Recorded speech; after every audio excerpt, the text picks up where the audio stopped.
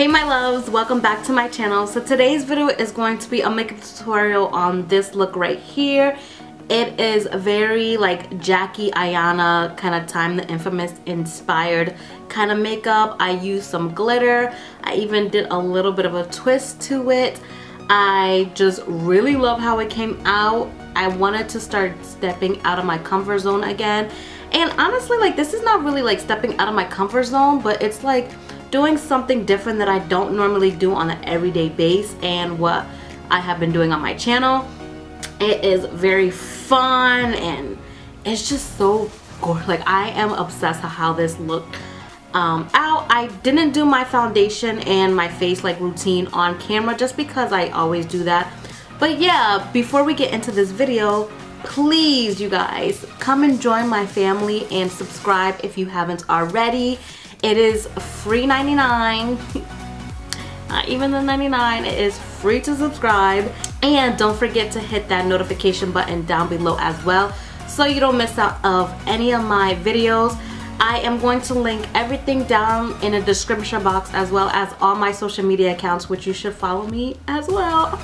But yeah, so if you are interested in how I got this bomb ass makeup, please stay tuned. So the first thing I'm gonna do is take my Anastasia Beverly Hills concealer, and this is in the color 1.5, and I'm just gonna prime my lids as our base, and I'm just gonna blend that out using my fingers.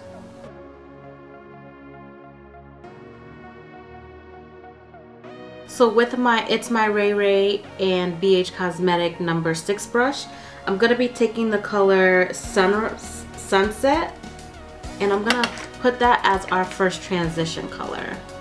Let me get this wig out of the way. And I'm just gonna place that right into my crease.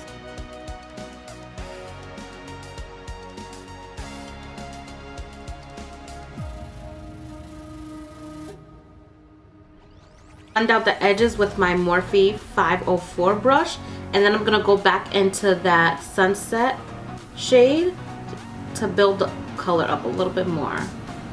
And sorry if the lighting keeps going in and out. The sun is like messing with me right now.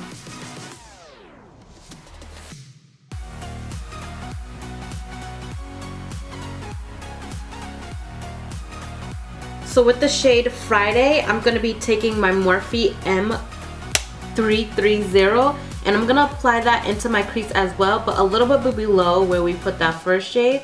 And then really focusing it in the socket right here, not really bringing it to the outer or inner corners, but just deepening up the actual crease.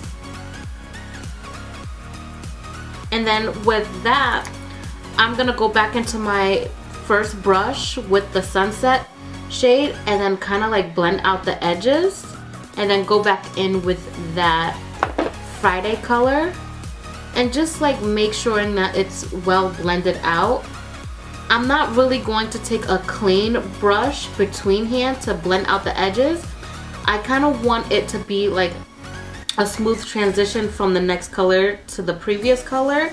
And by using the same brush without any additional product, but with that first product on there, the first color, it's gonna be like a well blended like transition.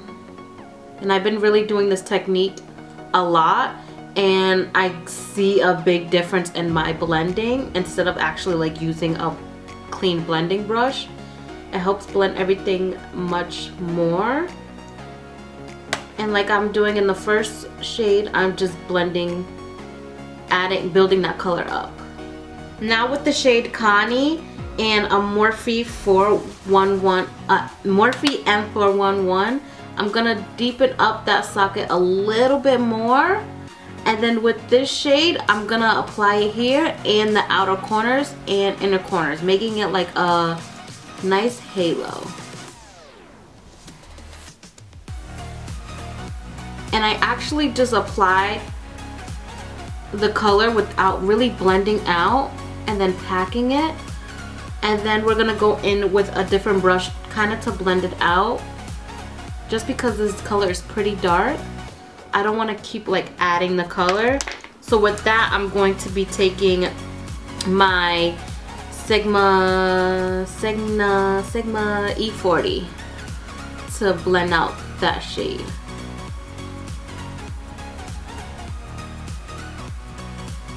And what I do is I kind of like press in and then try to do like slightly windshield wiper, but like in the smallest way possible. So like patting and then like windshield wipers really softly, because we don't want to bring that color higher. So we want to blend as little as possible but still blend outwards, no harsh lines. And going in with the Friday shade to blend out those harsh lines. And then again with that sunset shade. So we're just blending like this with each brush. Blush brush. Now with my Morphe M441,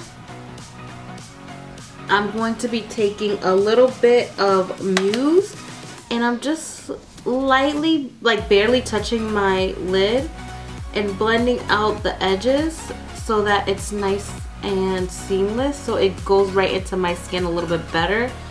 And I'm just gonna clean up, like I use my fingers kind of blend as well if I did a little bit overboard. You see, so it's not so harsh of a blend right here to my brow bone. It's just like a nice gradient effect. Now with the color Fairy Tale, I'm gonna be taking my MAC 242 brush and I'm gonna start packing it on into the center of the lid. And then I'm gonna go in with my fingers, my ring finger, and pack it on as well.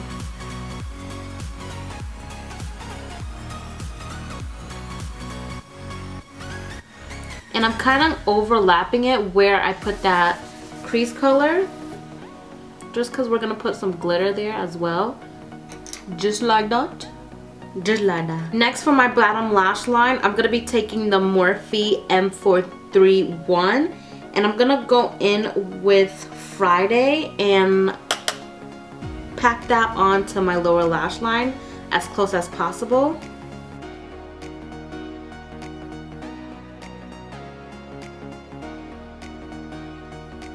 And then with my Morphe M514, I'm going to be taking Sunset and buffing that out.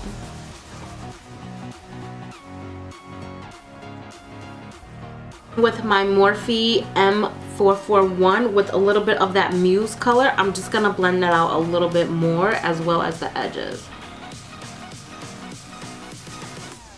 And then going in with my Marc Jacobs eyeliner. This is in the color, I want to say it's Age or Plum. It is a plum kind of color. I'm going to put that into my waterline. And I need a mirror for this. For my inner corner, I'm going back into that palette and I'm taking Allison and I'm just going to pack that right into the inner corners and then kind of blend it into the purple shade. Now for the fun part. Now for the fun part.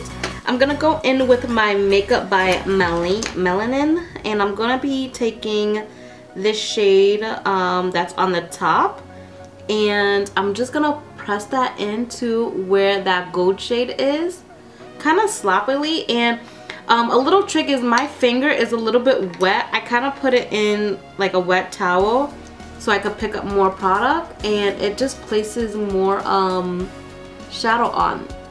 glitter on that way.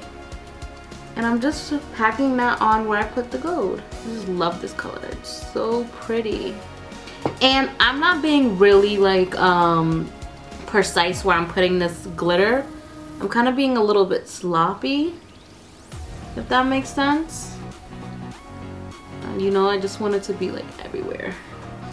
And then for the bottom lash line, because I have a little bit of glitter right here, I'm going to be going in with just like a regular angle brush and kind of putting it on the brush and really try to pack it onto the lower lash line just in the center. So like right here. And then I don't want it to be like all over the place, so we're just gonna try to clean it up.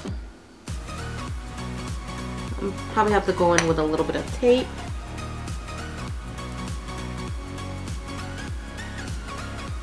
Just blend, like packing on the shade right there, and then kind of bringing it down, almost like a little teardrop. In Total Temptation mascara to coat my top and bottom lashes. I got some glitter on my contacts. It feels a little weird. My favorite pair of lashes by AZEREDO. I always mess up with this fucking name. I don't know why, but they're so gorgeous. Oh my god, look at them. These are in the style Legendary. They're just so pretty and they're easy to put on. So I thought this would be good for this tutorial. While that is drying, I'm gonna go in with my lip color. But first I just want to moisturize a little bit because these are a little chapped. Un poquito. Liner, I'm gonna go in with my Brown Sugar by KYLIE Cosmetics, which is my favorite liner from them. It's just so gorgeous.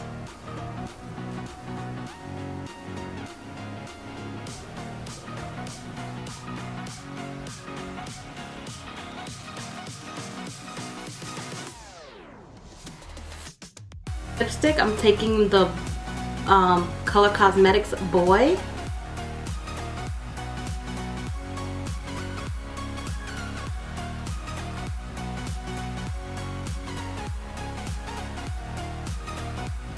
I swear, these are like the most easiest lashes to put on. Like, so bonded. They're so pretty. Like, oh, they're so gorgeous. Light, since I already did my face, I'll leave everything down in the description box below of what I use, but I just wanted to focus on like the eyes and the lips and stuff. So for my highlighter, I'm gonna be taking the Artist Contour in Conceited, and I just love this.